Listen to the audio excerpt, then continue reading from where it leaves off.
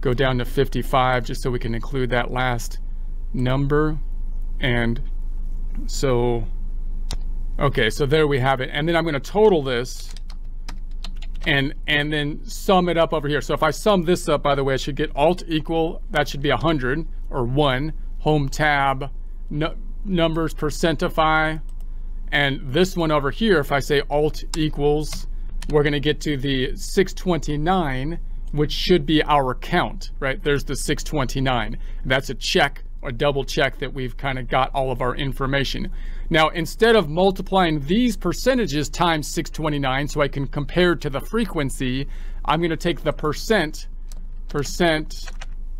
of total, the percent of the total, so that we can convert this into percentages, which I can compare to these numbers then on the actual data.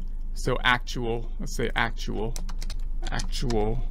percent of total, home tab, alignment, center, wrap it, black, white, and then we'll put our cursor here. This is going to be equal to this divided by, I'm going to put my cursor in the data so I can say Control Shift down, taking me to the bottom, picking up the 629. I'm going to say F4 on the keyboard to make it absolute. So there we have it. So we're going to take each one of these divided by the total, enter, and let's make that into a percent. Home tab, number, percentify, add some decimals, putting our cursor on the fill handle, double clicking it, taking it on down. So now we've got our percentages comparisons. So this compared to this now, this compared to this. This is our bell curve. This is the actual percent of total data. Let's look at our differences then. We could say that, well, what's the difference between the actual and our percent data? Home tab, font group, black, white, alignment, center, and let's say this is going to be equal to the P of X minus the actual percent of total, making that a percent. Home tab, number, percentify, adding some decimals, double clicking the fill handle to take it on down. So we can see the differences there. So it looks like it lines up pretty good, pretty good. Now we could actually plot this information. We can plot these two basically on top of each other to see how closely they line up, the bell curve and the actual percent of total.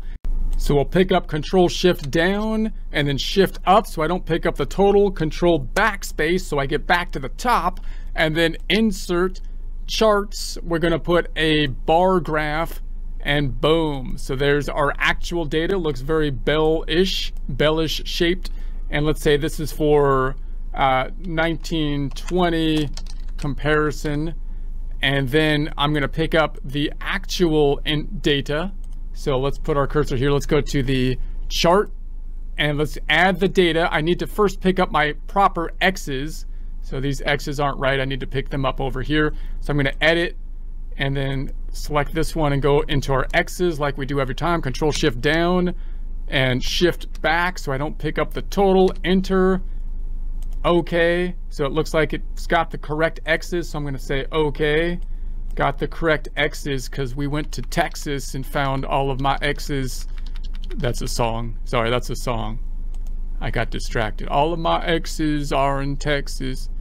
Anyway, we're gonna, I don't know why that song just, would you delete that? Stu, Phil, would you delete that? Because that shouldn't be in there. Select, that's my editor.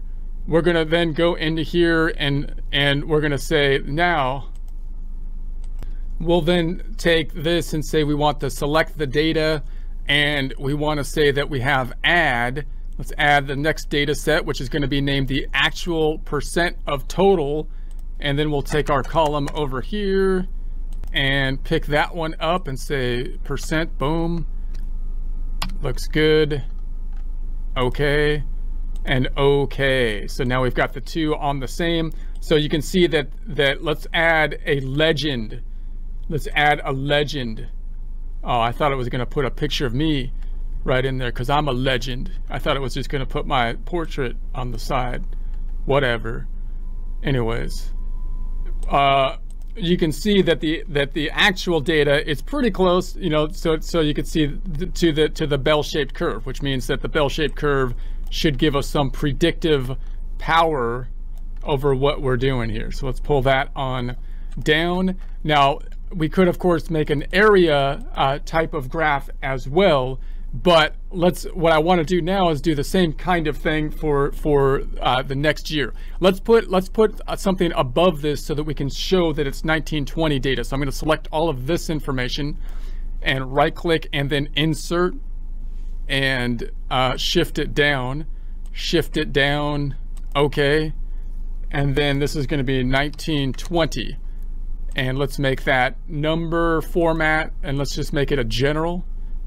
And then I'm going to select that, and I'm going to copy it across. I'm not going to, some people might merge. I don't like to merge, so I'd rather right click and then format the cells.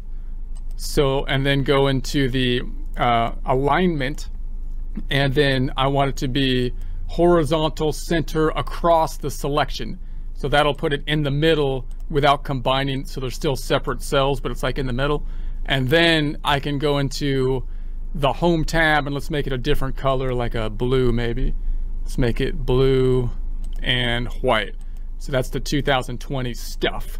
All right, let's now do the stuff for 2022. So I might be able to hide some data first. Let's make a skinny T. It's like Mr. T got skinny because he stopped working out. It's a skinny T. And then we're gonna right click and then hide. No one knows who Mr. T is anymore. Whatever, everybody knows Mr. T, man. He's on the A team. And so this one is blank because I hid the data. All right, let's do it again up top, and then let's do this for 2022. So now we're on, I'll put this up top, 2022, formatting that, home tab, number, let's make it general format. I'll make this one green, let's say. So I'm gonna hit the home font group, let's make it dark green, and then white. Okay, so we have the same starting point. We have X's, we've got the P of